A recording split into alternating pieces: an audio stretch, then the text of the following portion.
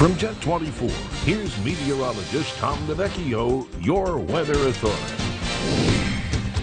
Well, we had a little bit of snow yesterday, and well, we'll be going over the snow amounts in just a second here. First, let's check out the look here in Girard. This is a Bob Frindle Ford World weather cam. And, you know, most of the time we look up the street, but this time we're looking out over the buildings out toward the northwest here from the Girard Pharmacy. Looking up there, we have some scattered clouds around the area and some blue sky. Finally, nice to see the sun out there, and that will hopefully boost our temperatures here in Erie above 40 degrees. Here are the snow amounts from our weather watchers here, and thank you all weather watchers for giving us your snow totals. Downtown Erie, all said and done, about 1 to 3 inches. Though Dr. Tom at Niagara Pier had hardly anything, about a trace. And as expected, the lakefront got very little. Airport, you know, an inch or two. But once you got to South Mill Creek, some spots about 8 inches. Same here at our studios. Larry, 3 inches in Lake City.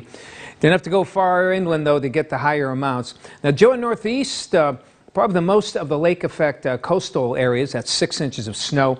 LaRue and out in Greenfield Township, 12 inches. Union City, 12 inches. 14 for Becky at French Creek.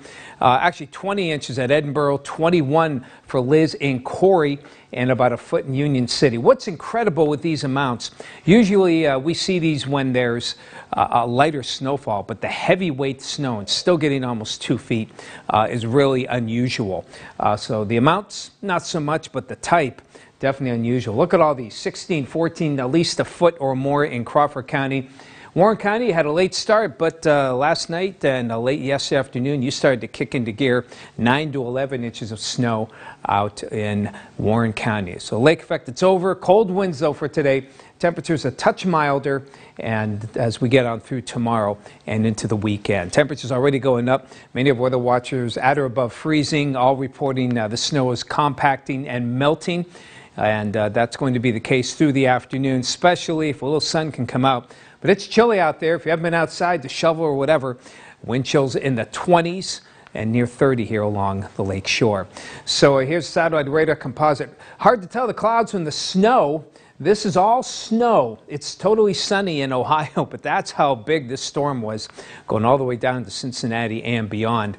But we have nice tranquil weather coming up here. High pressure gives us a cold but dry night, and keeping it dry for tomorrow. Again, with a pretty good breeze.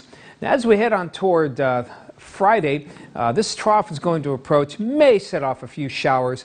This storm system will be watched over the weekend. Right now, it looks like it'll stay far enough to the south, not affect us, but we will check it out for Saturday. So gusty winds, sunshine here along the lakeshore, temperatures around 40. On the inland side, you have partly cloudy skies. Your temperatures upper 30s to near 40. Partly to mostly cloudy in the Chautauqua-Allegheny area, your highs in the middle to upper 30s. From your weather authority, we're going to have some breezy conditions as we head toward Friday, maybe a late day shower, low 40s. We're going to keep Saturday dry for now, and then a chance of some wet snow and rainfall for Saturday night and into Sunday. Get updates of that